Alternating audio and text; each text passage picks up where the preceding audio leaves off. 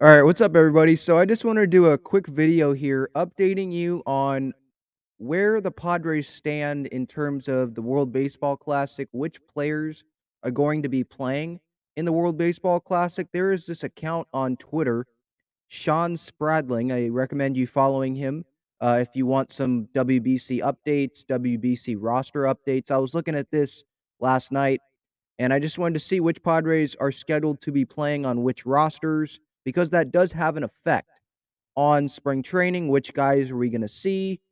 Maybe fans are trying to go out to spring training and it's like, oh, I want to see Xander Bogaerts. Well, maybe make sure you're picking a date where he's actually going to be there instead of playing for Team Netherlands in the WBC.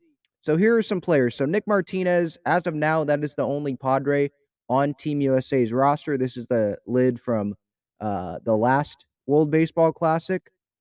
Still have that. I still wear this hat a lot, actually. Joe Musgrove, Mark DeRosa told me at the winter meetings that he was interested, and I assume that he offered Joe Musgrove a spot. But as of now, he has not committed to that. I assume Blake Snell was offered a spot. Mark DeRosa said that he was interested in Blake Snell, and he said he was interested in Nick Martinez, and Martinez did accept that. Nelson Cruz, it has not been made official by the Padres as of me talking right now. Manny, but he's expected to be there. General manager for the Dominican Republic. You got Manny Machado, Juan Soto. For Japan, you Darvish. Korea, Ha-Seong Kim. Puerto Rico, Seth Lugo, which was kind of interesting to me. I wasn't expecting that. Netherlands, Xander Bogaerts. Colombia, Nabil Crismatt. He's like their best reliever on their roster. And then Julio Teheran, who's a depth guy. Obviously, the big names that we're looking at here, Manny, Soto, Darvish, Kim, Bogaerts, right? We want every one of these players to come back healthy, but those are going to be the guys that I think Padre fans are really going to be interested in. And maybe some fans are sitting here and like, I don't care at all about the World Baseball Classic. I care about the San Diego Padres. And so I'd rather have these players not play in this. And I definitely understand that. But these guys, it is a unique opportunity. Who knows what shape they're going to be in or how good they're going to be the next time around. So this might be like their only chance or their last chance to represent their country in the World Baseball Classic. And so this is something that is important, I think, to these players.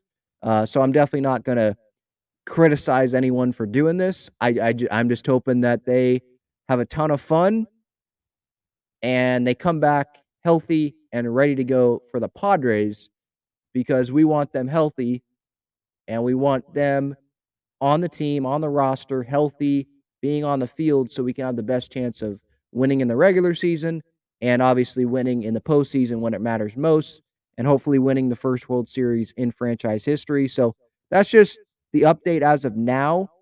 Who is playing in the WBC? Maybe some additional players are added as the WBC gets closer. But as of now, those are the players, a pretty good amount for the Padres. As for Team USA, I was looking at their schedule. March 8th and 9th, they have a couple exhibition games. March 8th against the Giants in Scottsdale.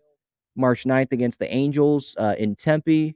Before they start their first round, the pool play, March 11th at Chase Field, home of the Diamondbacks. They face Great Britain. They face Mexico on the 12th. March 11th is Great Britain. March 13th, Canada. March 15th, Colombia.